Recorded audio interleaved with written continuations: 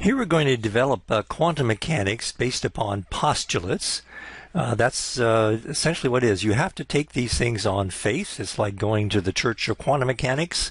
We have to take these on faith. Postulates cannot be derived from any other source. That's where we start. They're axioms, so we have to start somewhere. This is where we're starting.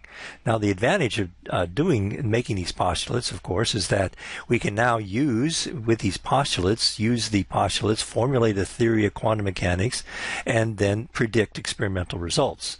And the fact that we can get good experimental results that cannot in fact be explained by classical mechanics makes these, okay, we make these weird postulates, but they're justified because they explain we can develop a theory that explains experimental data. So with that, just let's go ahead and start the first postulate. There'll be 4 postulates. The first one, every physical observable A has associated with it a mathematical operator A. Okay, and usually we'll put a little hat above the A here. All right, so that's a little hard to grasp at this stage, but let's just take it on faith. The operator gives the only possible results of the measurement of the observable. So remember, we talked about quantization. Quantization means you can't have any old energy. For example, you can only have certain energies. So these operators will, as we'll show how to do in just a minute, give only those possible results of the measurement. Any other measurement that is not given by this operator cannot be measured experimentally. All right, so what is an operator? An operator is a mathematical formalism that it operates on a function and gives you another function back. Okay, so what does that mean? So suppose our function f of x is, say, 2x. So what that means is take a value of x multiplied by 2. Now let's define an operator A, or I guess I'm using O, an operator O as 2 times. So if we operate on this function f of x, this means that we have 2 times, that's the operator, operating on this function 2x. So this now is 4x, and now this is the new function g of x. Now, operators in quantum mechanics oftentimes contain derivatives. So let's define an operator as take the first derivative. All right. Now let's operate with that operator on this function f of x. That means take the derivative with respect to x of this function, which is 2x. So this is equal to 2. And now this is the new function, g of x, which doesn't depend on x. So operators operate on functions to give you another function. Sometimes the operators are fairly simple, like multiply by 2, and other times they're a little more complex, meaning take derivatives, for example.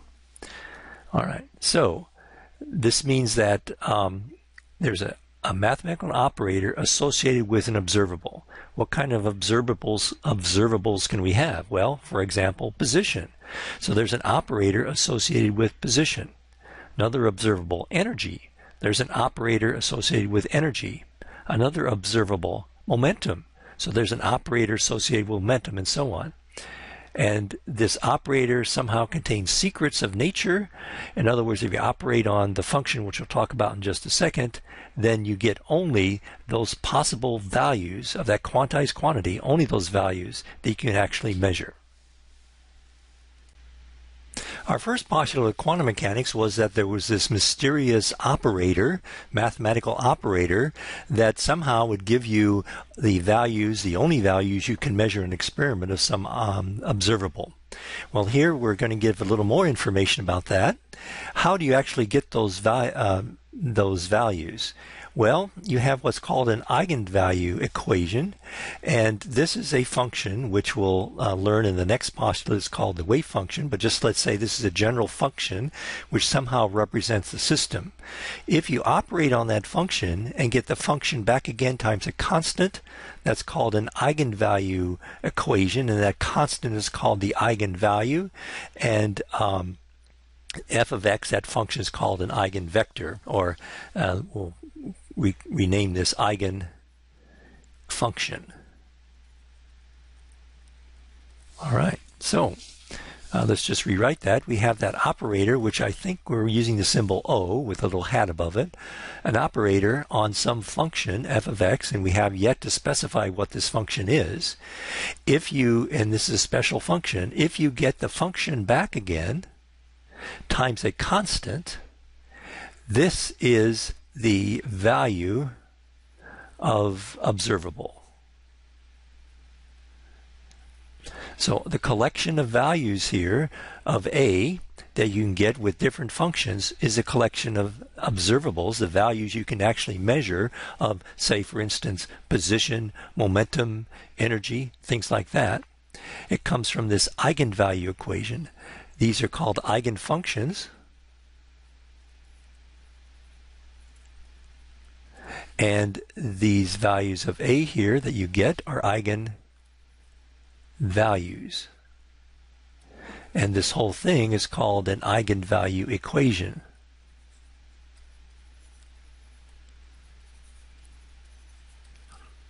All right, so that's important. This eigenvalue equation will give you only the possible values that you can measure for an observable. Okay, that's postulate 2. We have 2 more to go. Here's the third postulate of quantum mechanics. The third postulate is, for every system, there exists a state function which will denote by the capital Greek letter psi that contains all the information about the system. All right, now that's kind of weird. Again, we're taking these on faith. This state function is called psi. We'll call that the wave function. And psi is a function of the spatial coordinates, and psi can be a complex number. All right, so what that means is, well, we'll see that what that means in a minute, but let's just see. So we have now psi is called a wave function, and this represents a system. The system might be, for example, a particle. So in line with de Broglie, we're representing a system consisting of particles whose motion and energy we want to determine, for example, as this wave function. And the wave function can be a complex number, as we'll see, or it can be, or it is a function of spatial coordinates. So this wave function, psi, is a function of spatial coordinates. If we specify the spatial coordinates in Cartesian coordinates, this is a function of x, y, and z. So now, the third postulate, we have this mysterious wave function here, which somehow contains information about the system. All right, we're just going to take that on faith. We'll see in a little while why that's important and what this wave function really means. But for now, just say sort of abstractly, all right, we have a wave function psi, and it contains information about the system. The last postulate of quantum mechanics, the fourth one, is the equation of motion of the system is given by how the wave function changes with time. Now recall from classical mechanics, the goal there was to obtain equation of motion of a system to only predict how things change with time. Well, here, this is the equation of motion of a system. This predicts how the wave function, which we defined in postulate 3 as containing information about the system, how this wave function changes with time. So I h bar, I is the square root of -1, is equal to how the derivative, how the wave function changes with time, is this h here times psi. So what is h? Well, h is the Hamiltonian. So h is the Hamiltonian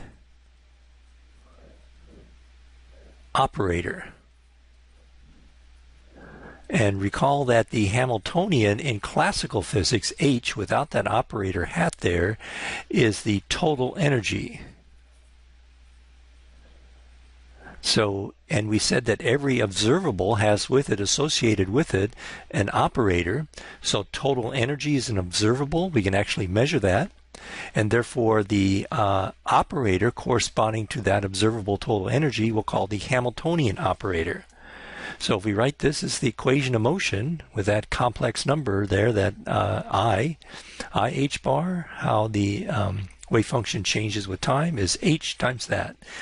Now what we'll be working with in Chem 351 in this introductory physical chemistry course is the time independent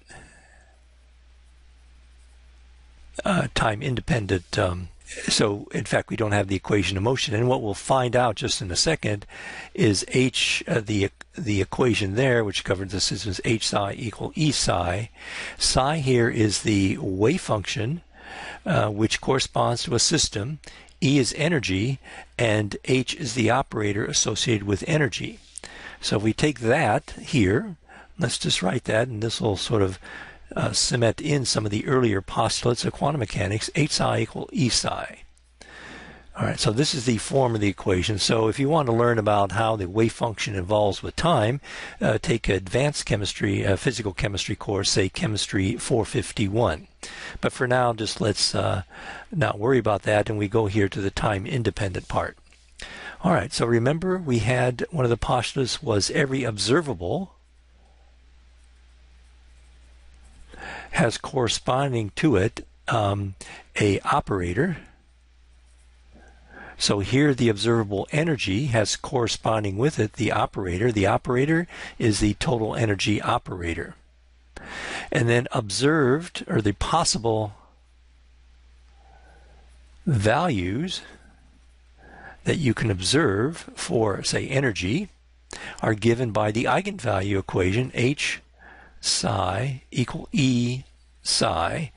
So E is the only possible values. Typically you get more than one value, only possible values that can be measured. And this is the wave function of the system. Sorry.